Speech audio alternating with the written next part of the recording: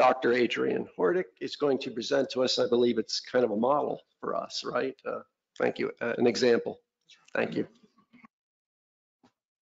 Thanks, Chair. Hi, everyone. I'm Adrian Hordick. It's really great to be here with you today. It's one of my first times in quite a while now. I've been hopped on a plane and gone to a room full of people, so it's really nice to be doing this in person. I'm going to be giving an overview of the MSE process and using the red snapper and gag grouper as an example. And it's really, I'm going to cover the same concepts and terminology that Tom spent the morning talking about. So it's no new material here, but it's going to come from a slightly different angle and with a different accent. Hopefully it makes things a little clearer that are still a bit uncertain.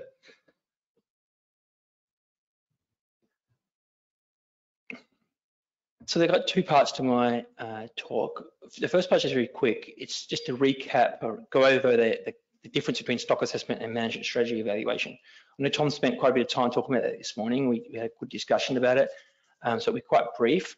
But the reason for doing that is because, for one, it's going to set the context for the rest of my talk. And secondly, because we found this is a really important concept that people understand when we go into MSE, to realize that this is a different process than what we may be more familiar with a typical sort of stock assessment process.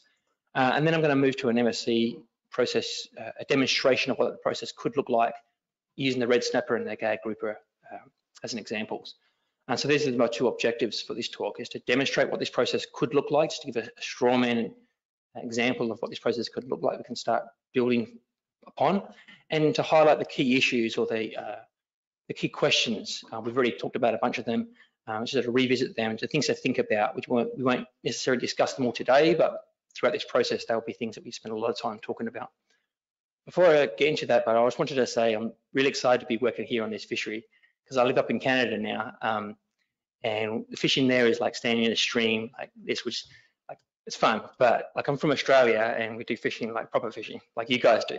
So this is like my version or Australian version of catching red snapper and gag grouper. It's like a slightly chubbier version of me fishing in Northwest Australia.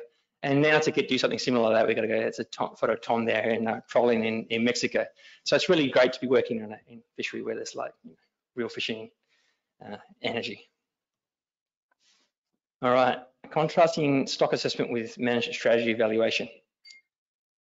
So for a stock assessment, the key questions are really, what is the current state of the stock, the historical state of the fish stock? How many fish are in the water? It's usually measured in biomass. Questions like, is the stock overexploited relative to some reference points? And should management regulations be changed? These are the sorts of questions that a stock assessment is focused upon. And the output of the assessment process is an estimate of the key population parameters, the abundance, like how many fish are in the water, and the productivity, how quickly that population can naturally respond or increase if fishing pressure is reduced, for example. So this characterizes the actual population. And then another output of assessment is the current stock status relative to some reference points. Is the stock overexploited? And then those two pieces of information are used to provide advice to managers with short-term projections of population state subject to different harvest policies, like different TSCs. So this is something you're all probably very familiar with.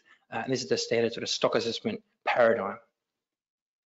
And the process can look different in every place, but it generally follows a similar sort of a process. You start with fishery data coming from the different, either fishery dependent or fishery independent data comes in. That gets passed to a scientist who, in a basement somewhere, put all the data into their model and do the assessment. And then the results come out and presented to a stakeholder group, managers and other stakeholders to discuss and interpret, and then some action comes out of that. If everything's straightforward, it's like a management action. Often what happens in many cases is the assessments are uncertain, or there's disagreements about the assessment or the interpretation of the assessment, and so it's not clear what that action should be. And in many cases it means no action's taken at all until our next round or something like that. And that was, like Tom talked about this morning, this was the problem that led to the development of management strategy evaluation, to try and get around this roadblock that would end up at the end of an assessment process where everybody in the room couldn't agree on the assessment and no one knew what to do. And that happened all over the world. And MSE was developed out of that to solve that problem. So the management strategy evaluation approach, it's a different question. The key question here is what management policy, or sometimes it's called a management procedure or a management strategy, but what policy for managing the fishery is the most appropriate for this fishery? And so ask questions like what process should be used to convert this fishery data into management advice? Is this process robust to uncertainty? And answers questions like under what conditions is our management policy likely to fail? When does it start? If it's working well now, what are the situations where it's likely to start to become problematic? And so the output of an MSE is a reproducible and transparent process for selecting a management plan. So we've come up with this management plan for these reasons. We want to achieve these things. We believe this about our fishery, and therefore we're going to do these actions. It's an agreed process. The management plan's agreed up front. At the end of an MSE process, you've got an agreed process for going from data to management advice. And like I mentioned, it identifies the conditions where that management plan is likely to work and where it's likely to fail or where it's likely to require revision. So it's a lot of work up front, but it tries to answer all those questions so that you can focus on the things that really matter. And so I'm going to go through the process for an MSE, what this can look like, and contrast that with the stock assessment. It starts with the same, what we've already heard, it starts with the fishery data. The word starts with the same data coming from the fishery. But what's different is what that's done with that data. Instead of going into one assessment model, the data gets used to develop operating models like Tom spoke about. And this is stakeholders develop different models, different hypotheses about the dynamics of the fishery. From there, we also develop management policies or management procedures. Again, like Tom talked about this morning, a stakeholder group like this can develop different proposals for different ways to manage the fishery. We call them MPs, MP1, MP2, they can have names. And the group develops a whole list of potential methods, are called candidate approaches for management. Once we've got those two pieces of information, the models and the management procedures, they go into the closed loop evaluation, which we talked a lot about this morning. And the results that come out of that is the quantify the performance of these management procedures for each of these operating models. The results are we can see how likely each of these management procedures is likely to work, or how well it's likely to work under the conditions of each of these operating models. And then the action at the end of that is the selection of a management procedure. From this list of candidate management procedures, the group can pick one and say, we're going to pick this management approach because this is the one that's most likely to get us what we want. It's most robust to uncertainty. It's going to keep the most people the most happy. So the key difference here is this entire process is a stakeholder-driven process. The only part that sort of is the closed loop simulation and evaluation is where we go off, put all these numbers into our calculator, runs the calculations and spits out the answers again. But the rest of it, all the bits that go into that is driven by the group.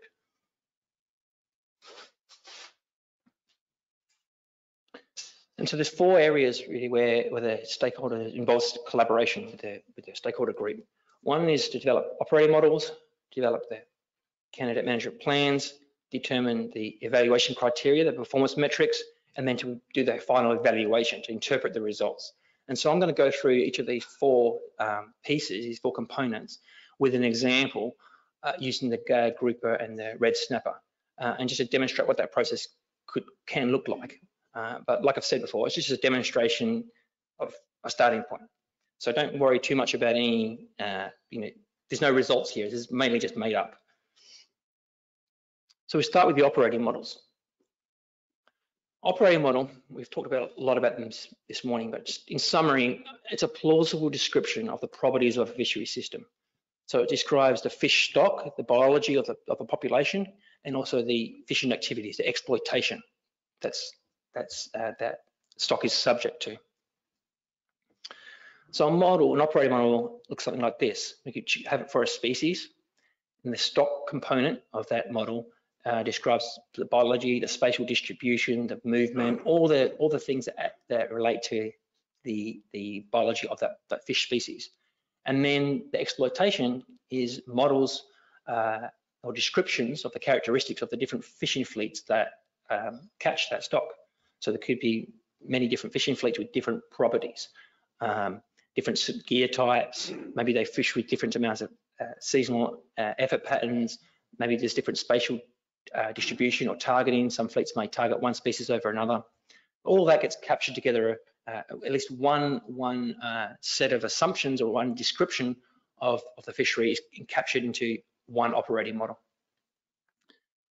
For a multi-species fishery like this one, we do the same thing. We build another model for the second stock. So here, okay, a grouper, all the same pieces of information go into building an operating model for that species. But of course, like we've spoke about, the complicating factor is there's interactions. These things aren't independent.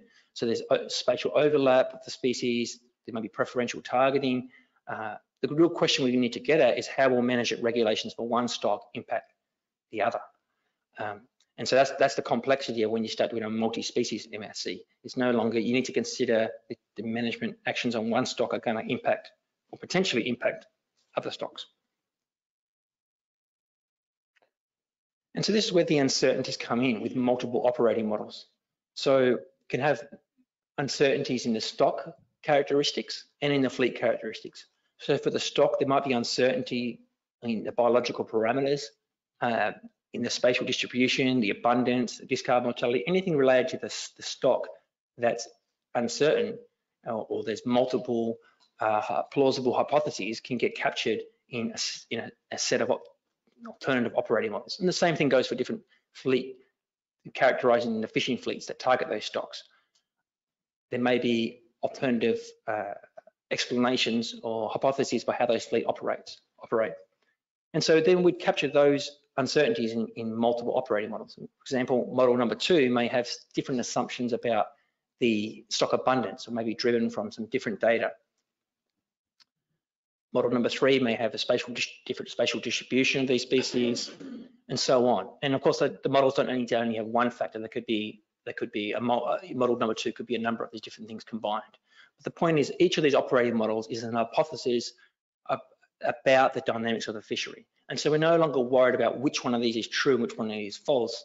We just want to have as many of these that characterize the uncertainty in a fishery. And we need to have data to be able to develop these models. So they can be based on something empirical, but it removes that issue, that big hurdle in an assessment where all the focus is trying to get on the right model. In this case, if there's a model that's plausible and people consider, well, it could be true, it becomes another model, it becomes another operating model. So how do we build those operating models? So here I've got an example. Tom mentioned before, the easy way to do it is to import assessments, because an assessment already is an operating model in the sense that it has all the properties of it that we need for an operating model. It estimates the biology of the stock and the characteristics of all the different fleets that target that stock. And so the simplest way is to take, which is what I've done here, is take these assessments, CDAR 73 and CDAR 71, recent assessment for these two species, and use them as an operating model. So in this case, I'm calling that model number 1. And the numbering of the models doesn't mean anything in terms of order of importance. It's just, I'm just going to start with this because it's the simplest one to do. So these two pieces of information from the stock assessments go into the model, operating model, and we simulate the historical fishery. In this case, you can see on the top, the labels are very small in the plots, but the top showing the spawning biomass from the beginning of the fishery to when the assessment was conducted in 2019, I think, or 20. And the bottom shows the landings and the discards as estimated by that assessment model. In this case, these plots are showing exactly what came out of the assessment because the operating model is just based on that assessment. But model number 2 may use different data sources or may use different assumptions either in that assessment or a different model. We need some processing going from the data, the raw data, to a description of the fishery, but that can be with different data or with different models. And there's lots of different ways we can do that. It's something we need to talk about. And that will feed into model number 2, again, a different version for model number 3 and so on. And then in those cases, each of those models will have a different characterization of the fishery, potentially at least. Different estimates of the predicted spawning biomass over time on the plot and different predictions of the catches and discards, perhaps. And so once we've gone through that process, and it is an iterative process. We will start with building one or a couple of operating models, and it's usually a process where we start presenting some results. People see some things in the models they don't like, or they consider other alternatives, and we go around and another round and develop more models. But at some point we have a group of operating models, and these are what Tom referred to as before as that sort of a reference operating models that we do the analysis on. So the questions for the group to consider for the operating models part of things, we've talked about a bit already. It's which stocks to include, what information is available to be able to build these operating models, what are the interactions between these stocks, we talked about that a bit this morning, and of course what are the key uncertainties, what is going to be the difference in these different operating models. We can start with, for example, with the assessment. We can just build, like I've done there, I've built a model number one. What would be different in model number two? What's the key uncertainty that would change to produce a second operating model, and so on. So the second part of the process is the management policy or the management procedures. And so this is the process where we go from the data to a management decision. So in that box is a management procedure, and it's just data goes in, really specifies what data are going in and how those data are processed, from the raw data that's collected to some sort of data that can be used in a model. And then the rules is the core part of management procedure, is the management rules. And they are a set of rules that convert that data to management advice. And that can be static, it could be set a size limit or set this spatial closure or some combination, or it could be adaptive. In many cases, they're adaptive. They take the data and they update the management advice based on a signal in that data. And then the output of that is just the management advice. Whatever those rules may say, increase the TAC or change this or change that, that's what gets spit out of the management procedure. So how's this different to a traditional approach? Well, an assessment, an assessment can be a management procedure, but it's not always a management procedure. And management procedures can include an assessment, or they can be something much simpler. But there are three ways that a management procedure is different from a traditional stock assessment approach. The first is that an MP is reproducible, and that means when you put the same data in the top, the same advice is going to come out the bottom every single time. So if you have different people, you're always going to get the same result, because it's just a set of hard-coded rules that process the data. There's no people inside there making decisions. The second part is that it's agreed upon. Once you've got a management procedure that's been coded up and it's been agreed upon, this is a set of rules. So once the data goes in, it gets processed according to those rules. There isn't any changes to the way that data is handled inside the MP. It's hard-coded and it's agreed upon. And the third part is what we're doing here is simulation testing. And that means we have some confidence that this management procedure will achieve the objectives that we're trying to achieve. And that's not always the case. You can do the first two parts. You can build a procedure like an assessment or something like that. It's reproducible and agreed upon. But if you don't simulation test it, then you've got no reason or no evidence to suggest that this approach will do what you want it to do. So I've got a couple of examples of management procedures. Start with a really simple one. Here we can have data that going in is the data is just to collect catch per unit effort data from the fishery and then standardize that into an index of abundance. And then the rules to process that data are very simple. It just says if this index of abundance is above some target level, which you specify, then if it's above that, increase the catch limit by 10%. And if it's below the limit level, then decrease it by 10%. And if it's in between, just leave the TAC the same. That's the rules. And then the management advice is just to implement that catch limit every 3 years. Every 3 years, the data will be put into the MP. It will just, very simply, you could do this on a bit of paper and say, if it's above the target, increase the catch. If it's below the limit, decrease the catch, otherwise leave it the same. It's very simple, but it's a perfectly acceptable management procedure. And this sort of management procedures like this are applied in some fisheries. How well it would work will depend a lot on the fishery.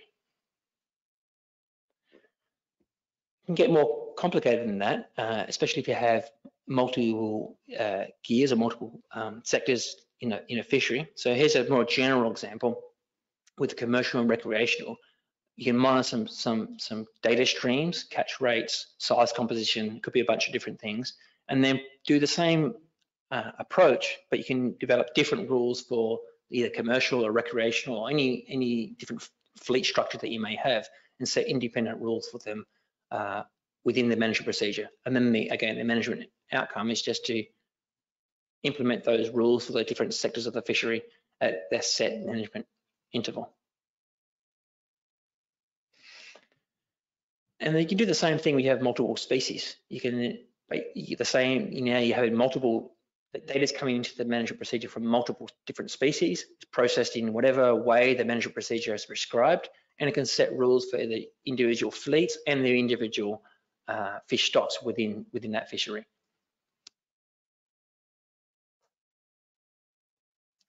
And so the management controls that are within this management procedure can be any combination of a spatial closure, seasonal closure, size limit, bag limit, effort limits. We've talked about all the different options this morning, but every management procedure is one proposal of a set of either a set or one or more of these management controls for one or more of these fleets, and each different idea is another management procedure. And so at the end of this, we'll have a list of candidate management procedures, ideas, proposals for ways of managing this fishery. They can be as simple or as complicated as we wish. And these are developed from the stakeholder group. Each management procedure will be potentially different data and different rules of how to turn that data into management advice.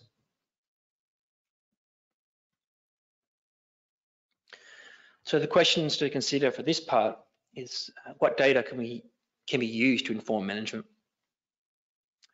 What are the feasible management options? Different gear types, perhaps, or different stocks. What can be feasibly implemented in the fishery? And then what's the management update cycle? And all of these can have different answers, because each like for example, management update cycle, the MSE process can look at what the value of having a shorter interval in a management cycle can be. So you can update the management regulations every year, or every 3 years, or every 5 years, for example, and you can see what the trade-offs are with that. You get obviously more stability if there's fewer changes, but it may not be as responsive. And so these are all different alternatives that we can consider in different management procedures. The next part's the closed loop evaluation. So Tom spent a bit of time on that this morning, but I'll just give you a quick example of what that could look like for one operating model. So let's take, for example, model number 1, which we took from the assessment, we built from the assessments. The first part of this process is to simulate the fishery. So like on the bottom plot there is the biomass of those two stocks. That's generated inside the management strategy evaluation framework. In this case, it's just exactly the same as the predicted from the assessment, because that's what the operating model is built upon. We have an operating model. Now we need a management procedure that we want to evaluate. And so here, we've got a management procedure that's going to set rules for these two stocks, and it's got a 5-year management cycle. And the management procedure could be anything. We don't even need to worry about right now what it is. It could be a size limit that gets add change over time, seasonal closure, any of those things. So the process begins where we take the data from the fishery that's available right now and apply that management procedure to the data. Put the data in, and the management recommendation will come out, and it will say, do this or do that. Then we implement that. It can be an implementation module like that Tom mentioned this morning, and that means it looks at the enforcement of those management regulations and how well they're going to actually be followed in the fishery. And so they can adjust, go from what the management recommendation that came out of the management procedure is to what's actually going to happen in the real world. Adjust that, and then that feeds back into the operating model and updates the dynamics in the operating model. And says, well, this is what happened. We changed the size of them. We opened this area. We increased the fishing season, and that's going to update the fishing dynamics that are in that operating model. And so now we're going to start a projection, and you can see the model's been projected forward for 5 years. The models run for 5 years with those management actions in place. We've that have been prescribed by that management procedure. And then we simulate data from the model. Now we're in a projected world. We simulate data from our model and apply it back into the management procedure again in a simulated world in 5 years' time. And so that's the closing the loop part of the closed loop evaluation. It's gone around. And then we do another cycle and we do the same thing. We apply that management procedure to the simulated data. The management regulations will come out. They may be the same, they may have changed. Implement them back into the fishery, update the model, see the populations move forward by 5 years. And again, another cycle and another cycle for a period of time, 20 years or so. And then this is only just one projection, but of course, what we talked about this morning, the environmental conditions in the population are uncertain and going to be different in the future. And so what we do is we run another simulation. Everything's identical in the historical period, and it's the same management procedure applying the same rules, but this run now has just got different environmental conditions in the model. And so this can be driven by, this can be recruitment, different recruitment going to the fishery driven by different, for example, oceanographic conditions. You may have a poor recruitment year or a really great recruitment. Random variability is added to the model, and the properties of that random variability are characterized in the operating model based on the data we observed in the past. And then we add another simulation and another and another until we've done enough simulations that can capture all that random variation, that uncertainty into the future. And then once we've got enough to be able to have a stable distribution, we can describe that like I've got here with the median line solid and the cloud and the shaded lines show that percentiles of that distribution. And so once we have enough simulations, we can characterize the performance of these management procedures. But we do the same thing now for management procedure number 2. This can be a different set of rules. And now you can see the same process was followed, but the population behaved differently, responded differently. Same for management procedure number 3, and so on. We do this process for all the management procedures that we've developed.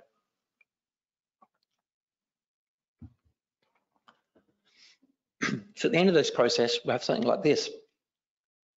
We've got the results. The historical period is the same for all of them, but the projections with the shaded part are different. And the only difference between them is the management procedure. Everything's identical in those models. They've all had the same random variability in environmental conditions in the future, but the only difference is the management set of rules that were applied. And so the difference in performance is that you're seeing, the difference in the stock projections is due to the way these rules worked, how well these rules worked for this fishery. So the question then is, how do we rank these management procedures? Which have good performance, which have bad performance? And to do that, we develop evaluation criteria. And evaluation criteria are just things that we care about. How do we define good management outcomes? How do we define bad management outcomes? If we looked at projection plots like that, what metrics do we use to say that's a bad outcome, that's a good outcome? And so we call these performance metrics. And these are quantitative measures of management outcomes that we want to achieve or perhaps avoid. They're generally determined by stakeholders. Some are required by law to ensure, for example, sustainability of the resource. And they may differ between stakeholders. Different stakeholder groups may have different management outcomes that they're focused on, that they'd like to achieve. And so the management strategy evaluation is used to evaluate those trade-offs among those management procedures and try and find a set of rules that can best achieve the desired management outcomes across all the different stakeholder groups.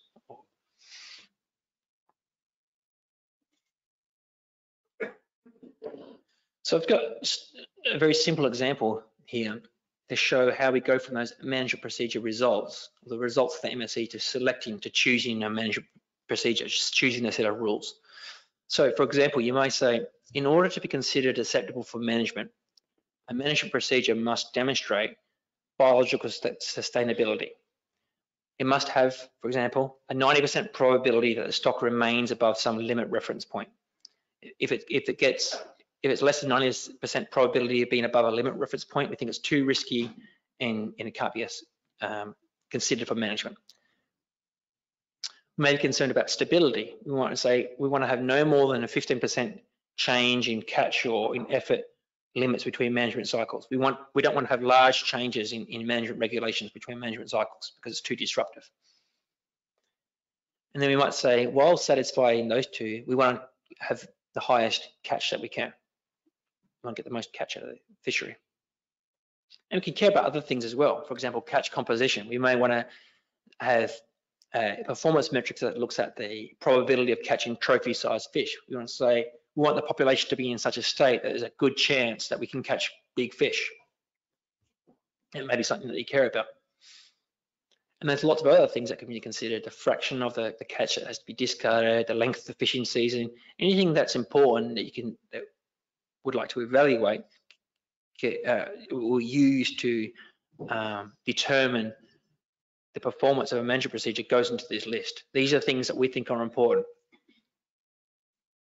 We want to try and maximize. And so the key points to consider for performance metrics is that they must be defined quantitatively. So we need to have numbers that are associated with each one of these. So for example, a limit reference point may be defined as half of BMSY. That's where it's used in some places. But if we talk about a limit or a target reference point, we need to define that in some way that it can be measured within the model. Many performance metrics require associated probabilities. So because there's going to be uncertainty in that, we need to say something like, we want to have at least 90% probability of achieving this, or at least 50% probability or something like that. So that we've got a way of saying there's some probability of achieving this, but there's going to be uncertainty. We always like to frame performance metrics in a way so that high values mean better performance. And so for things like stability, we look at the probability that the stability is less than something. So a higher probability is a good value. Not high variability is a bad thing. So we try and frame them all so that the numbers, they're all the same. So high numbers are good, but low numbers are bad. And you can include any number of performance metrics in an MSE process.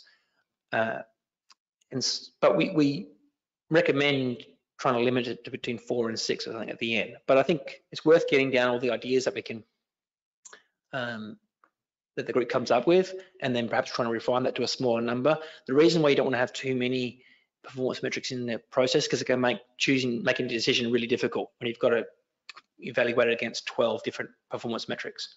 And so it is a good idea to try and limit it. Tom? Just one note about that is that there's another reason why you might want to go for a smaller number, and that is because we typically find that they're all really correlated past about 4. So you can include in a big table 30 different views on what good performance is, but actually those differences are very well characterized by just 4 or 5. So the point is, there's another reason why you want to keep it simple, is it because it usually can be characterized that way pretty easily. One of the problems we have here is we have multiple species. So unlike a single species assessment, like for bluefin tuna, we have an east and a west stock, right? And so all of our metrics are multiplied out by the number of species potentially. So it's going to take some careful thought here to do that. But you'll find that you can have a big table with lots of things to look at, but really a smaller number characterize those differences. It'll be up to us to show you that, but there's no reason why you can't report a lot.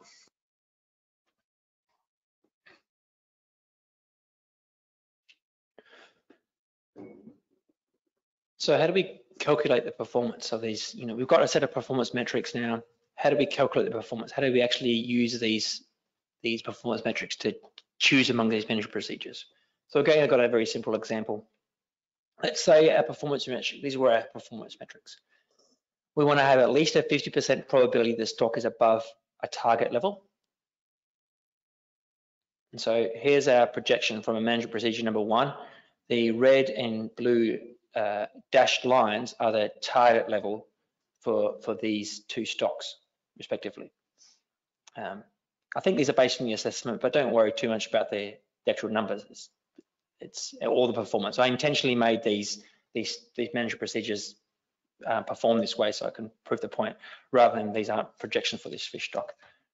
So in this case, both the stocks, you can see the projections for both stocks for the management procedure number 1 are well below the target levels for those 2 stocks. So there's a low probability, well less than 50%. Management procedure number 3 has greater than 50% probability of being at that target level for those 2 stocks.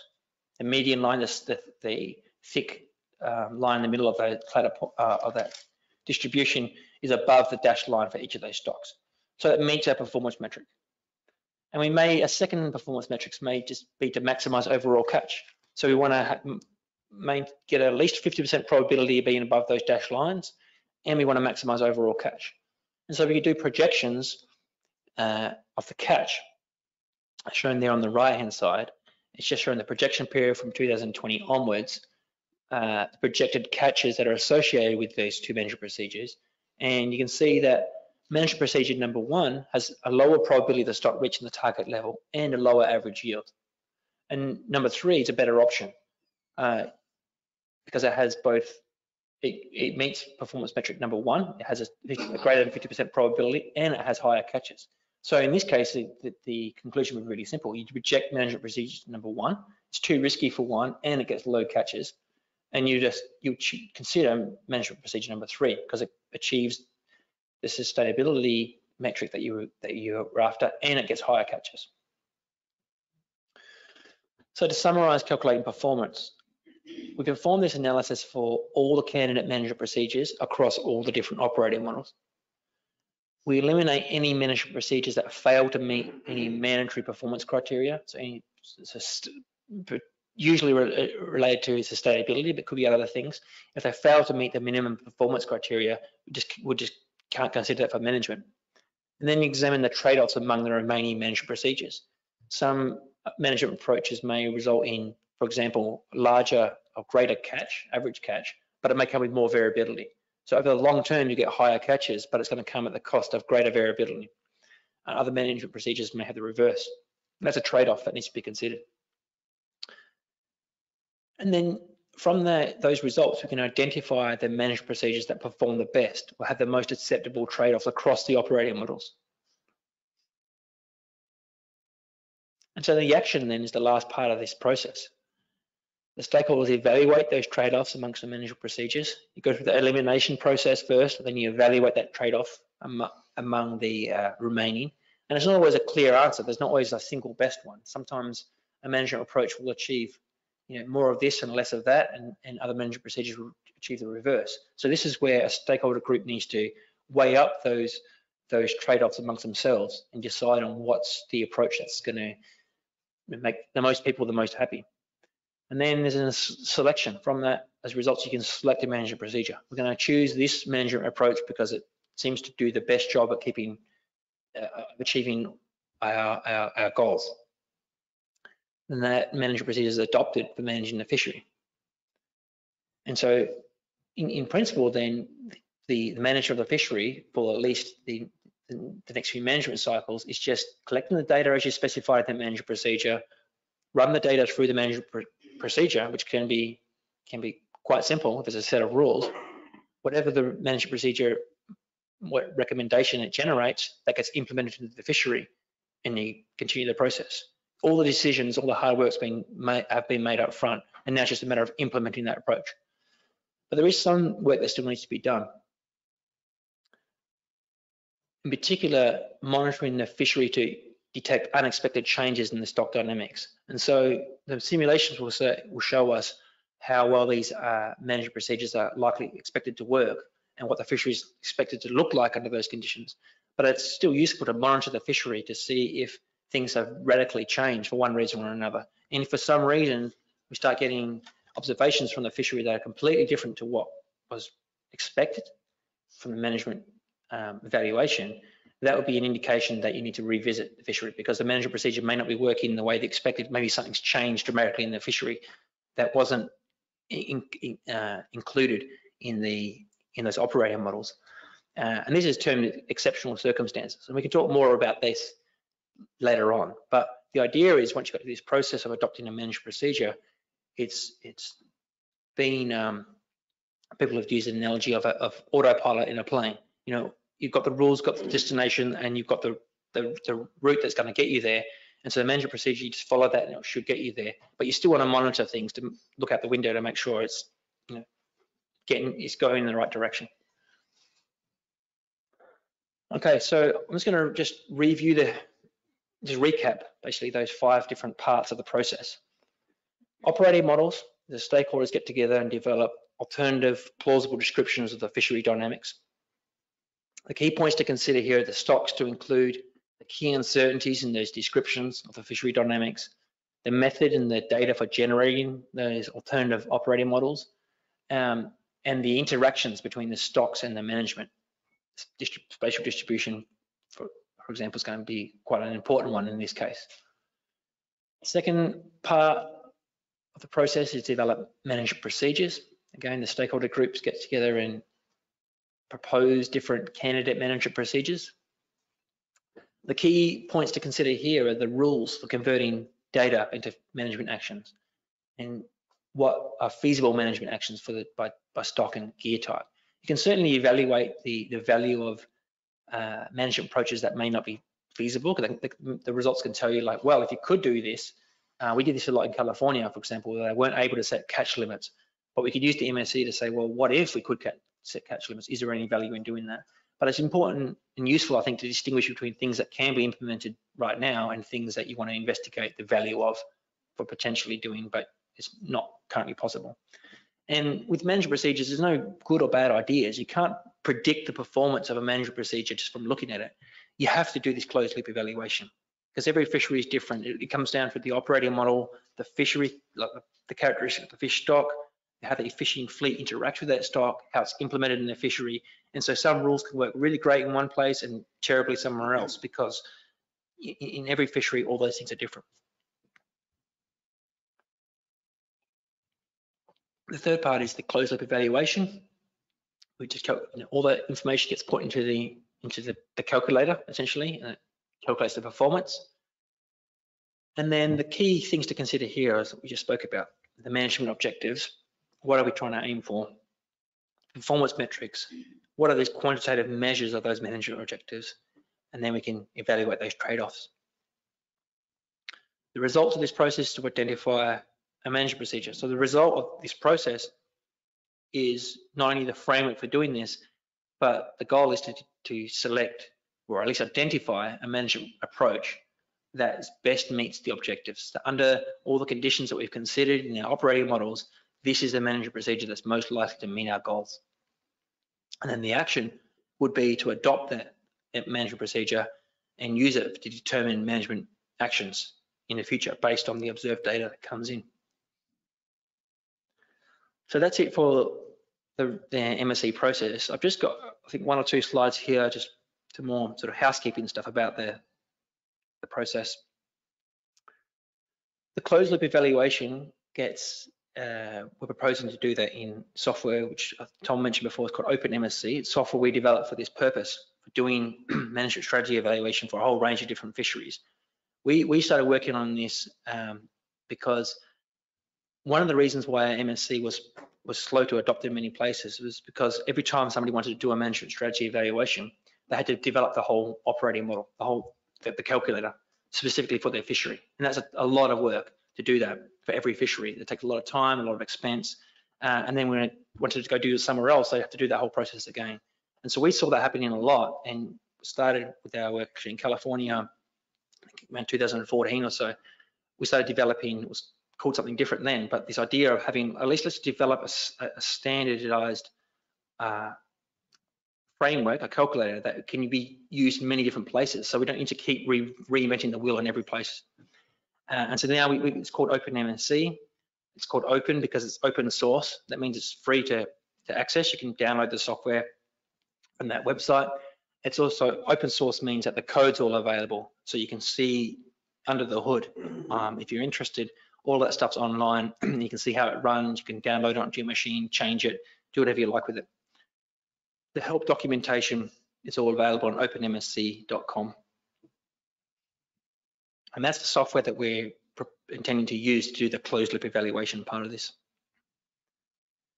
For this particular project, all the code, the analyses that are specific to this project are also available online and under this link here. I think at the moment it's a private repository, so you need to have permission to access it. The reason we've done that is just so that it's not available to the entire public, but I think if you contact Chip, he can just add you to it, or I can do it, and then you can see all the code and everything that's going on in this project will be in that place. But maybe more user-friendly, more easy to access is the website that Chip mentioned earlier, and that's based on that same. It's actually stored, all the information that website's stored in on that code repository at the top, and that's just what we. It's available on that link there, and that's where we intend to put all the information that's related to this project on that page. So all the resources, papers, links to other projects will go on there. We have a thing called a specific trial specifications document. At the moment, there's a link there, but it's empty. The idea is that we document this entire process. Every decision that gets made is a living document. It keeps getting updated. As we develop operating models, they'll be described in that place and say, this is operating model number 1.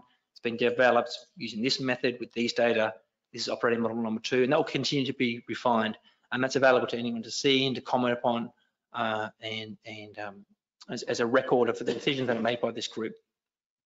And the idea is at the end of that, at the end of this process, that document will describe the entire process from beginning to end. And that's it. So thank you for your attention. Thank you, Adrian, very much. That presentation on the multiple species management strategy evaluation, and no point I got out of it is that multi-species, which is what we're always involved in, is a little more difficult with MSE. It is a bit more of a challenge, and will be a little more precedent setting in that it hasn't been used as much for multi-species. From the AP, are there any questions for Adrian on this example model he's given? David. So just for clarity, so when you're constantly talking about like management policy and the various management policies, to translate to what we do, that could effectively be a regulation, whether it's single hook, whether it's size limitations, whatever the case may be, correct?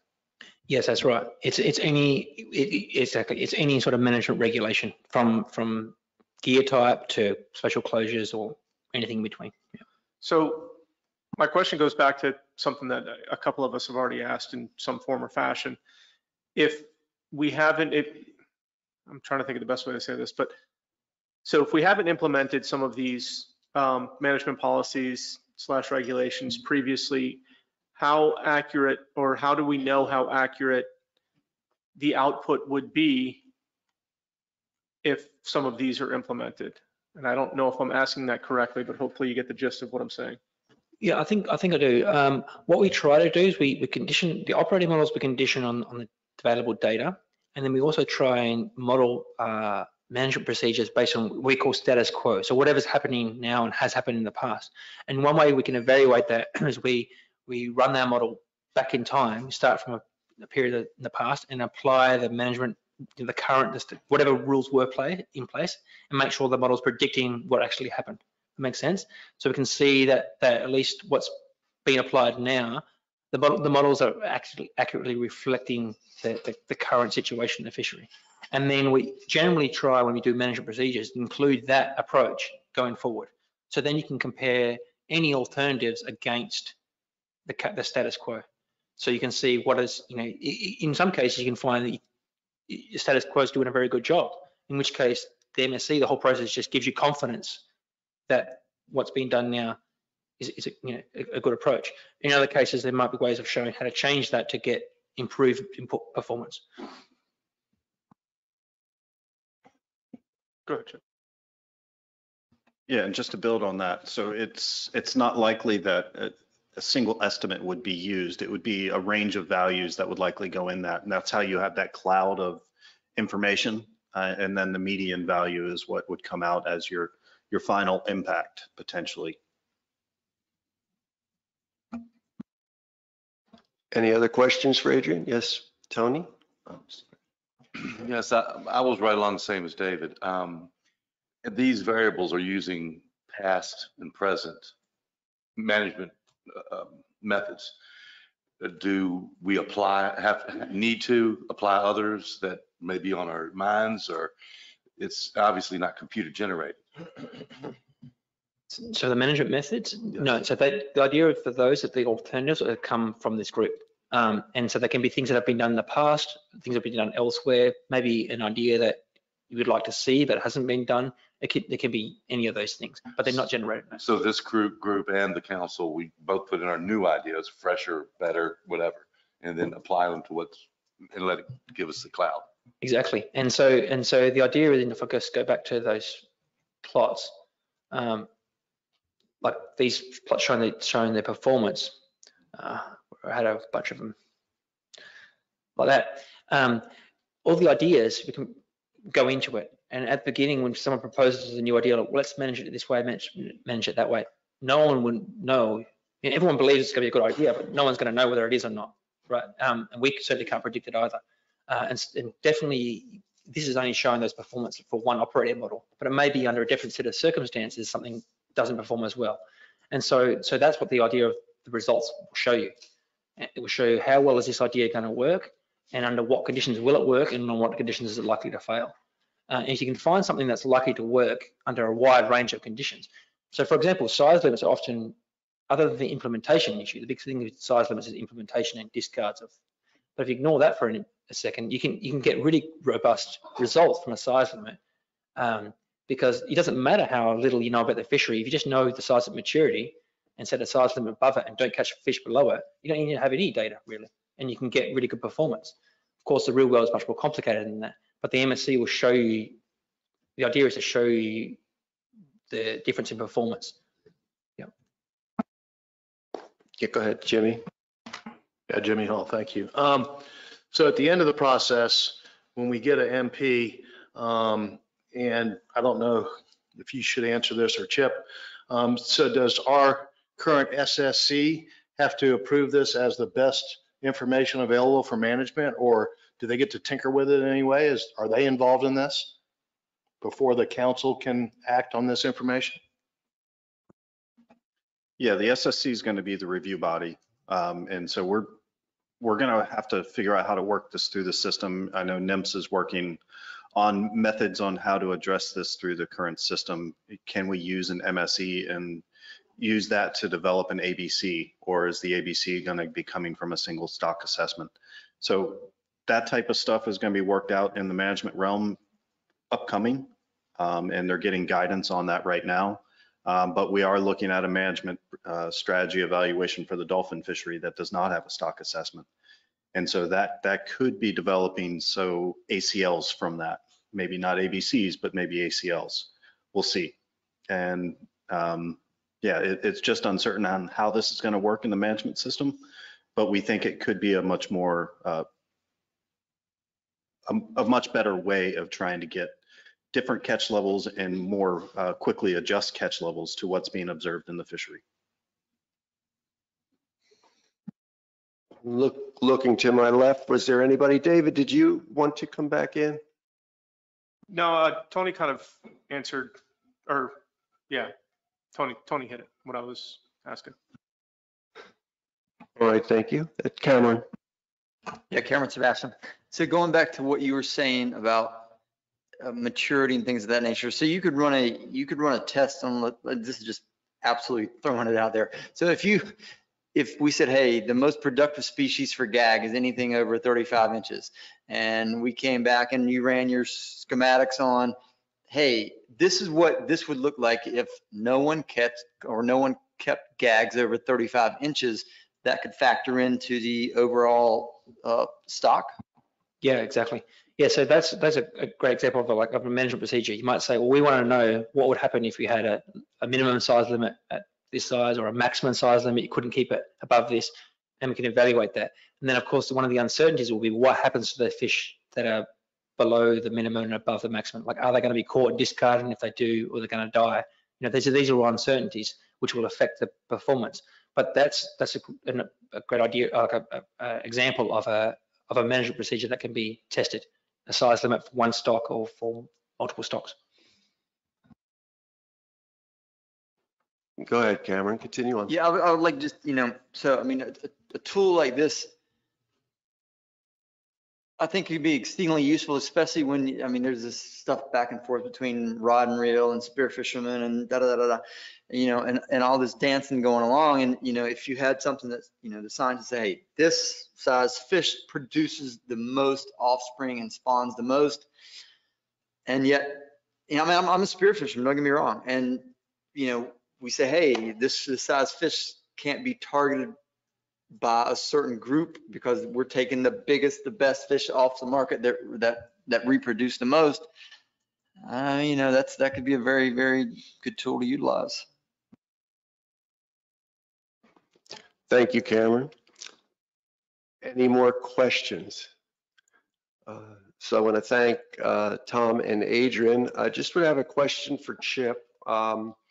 With respect to the document that we were given to review, the AP discussion document, it's stated these are things for us to think about before we get here. Is that truly what we wanted? And are we finished with this? Are we completed? Or would you like, maybe, wouldn't want to go too long, but maybe some bullet points on the questions you asked us to think about, or have we actually covered it sort of with the discussion we've had and all the questions that were asked? I'll leave that up to Adrian and Tom. I mean, I feel like you guys covered all kinds of information, and it's definitely a good starting point. Yeah, my sense is that this is an initial meeting for you guys to just chew on it, basically, and no more than that, and not really be asked to think more in a more detailed way than you already have. I think it's fine. We covered the points you wanted. We got excellent feedback. From my perspective, I'm very encouraged. I think we're in a good spot. We can worry about specifics another time when people have had a second bite at the ideas and maybe seen some more examples. But I think this is as good as I could have hoped for. I think this is great. Thanks everybody for their feedback.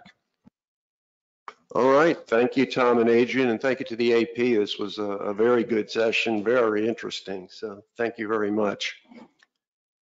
Our next item on the agenda is Amendment 53, which will be covered by Ali Iverly. And I would just like to take a 5-minute break. Ali, you can set up and we'll be back. So 5 minutes, but no later than 2:10. Well, I did want to say thank you to Tom and Adrian for that explanation of MSEs. I thought that was one of the most in-depth and most best explained MSE that I've seen. So thank you guys. Very good.